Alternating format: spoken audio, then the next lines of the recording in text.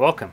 I'm Wes, the sewing machine repair guy, and today we're looking at a Sears Kenmore sewing machine. I'm going to do a quick video today and just show you one thing on this sewing machine. This is just like hundreds of other sewing machines in that when you have to wind a bobbin, you have a clutch that you also disengage. So you have to disengage this clutch, you loosen this up so that when the motor turns, it's only turning this bobbin that you would have right here and not also turning the needle. That allows us to go a lot faster and get this bobbin spun up quicker and not put a lot of wear on the rest of the parts that are moving around the machine. In this case, the problem here is that when you tighten this all the way, you'll notice that as I'm turning this, the needle isn't always going up and down. So I'm turning it and the needle is just kind of staying there. You can also move the needle without turning the wheel. So there's something wrong here because this clutch right here is not working properly. So let's get to it.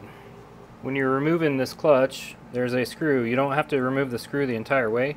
You just pull it out a little bit and then you should be able to, and if it still hits, pull. That's not enough. So we screw it out a little bit more. Still there. Screw it out a little bit more, and there we go. And now this will come off. Yeah, first off, this thing was in there backwards. So when you're putting this together, you have these two little sections right here that point out. Those actually should be touching this piece. So they should be touching this piece. So when you put this on, these two little pieces here are going to be pushing out when you put this on the machine. And what I mean by that is you put it on the machine just like this, and those two should be pushing out. That's how that should go. Then you can put this piece on and tighten it on. But before we get to that, how does this thing work? Well, if you're looking at this screw that we just loosened in order to get this thing, let's tighten it back up and see how this looks.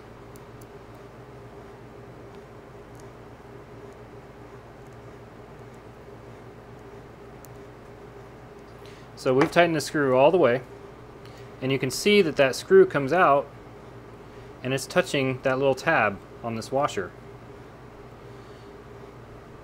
And I can turn this and tighten it on the back of the machine till it hits there.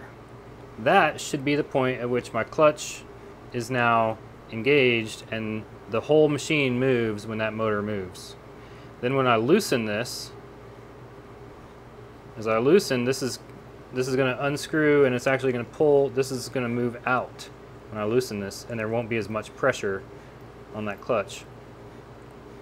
So I loosen it, and then you only go that far. So there's only a turn of about a third of a turn from fully disengaged right here to fully engaged right here. So when you're putting this together, you want to make sure that this is right.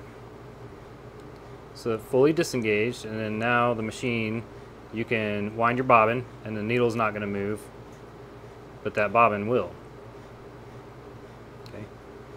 So let's assemble, see how this works. So now when you go to assemble this, like I said, you want these two little tabs to face away from the machine. So you just put it on there like that. And then I got to make sure that my screw is unscrewed, otherwise it won't go in.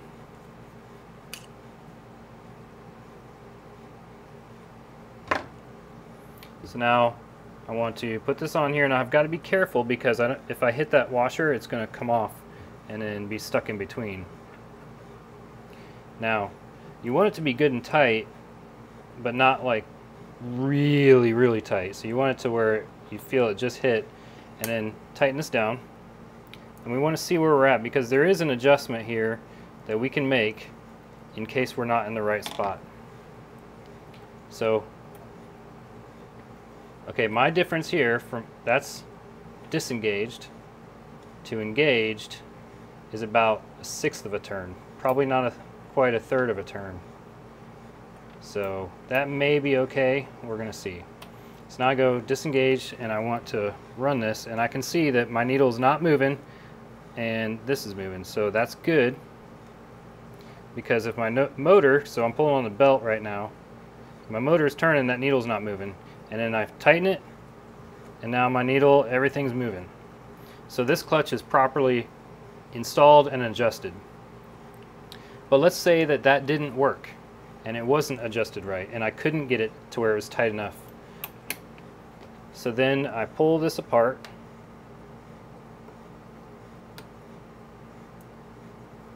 This is a little trick. If you're doing this for the first time, you may not realize that you put it back together wrong.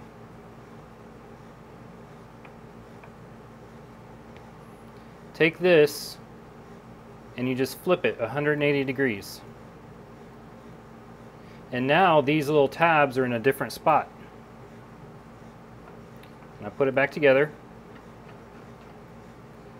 tighten it up.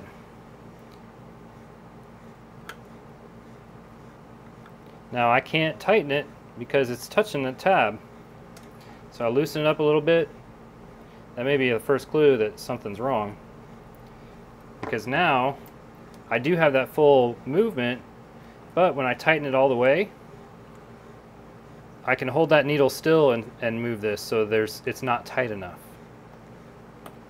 So when it hits that tab, it's not tight enough. So that's how I know that this is not installed correctly. And we'll do that adjustment that we just did. Pull this out.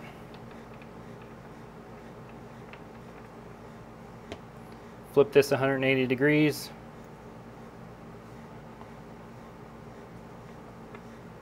Put it back together.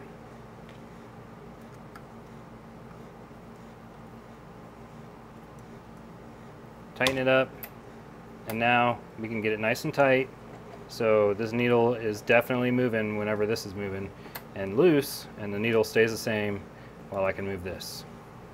That is a properly adjusted clutch. Thanks for watching. Hey, thanks for watching. Hey, in order for me to continue to bring great videos to you, I need your support. So take a look down in the comments. There's a few things you can do to help out the channel. We have Amazon affiliate links, we have Patreon, we have other things that you can do to help our channel, and just take a look down in the comments below. Thanks a lot.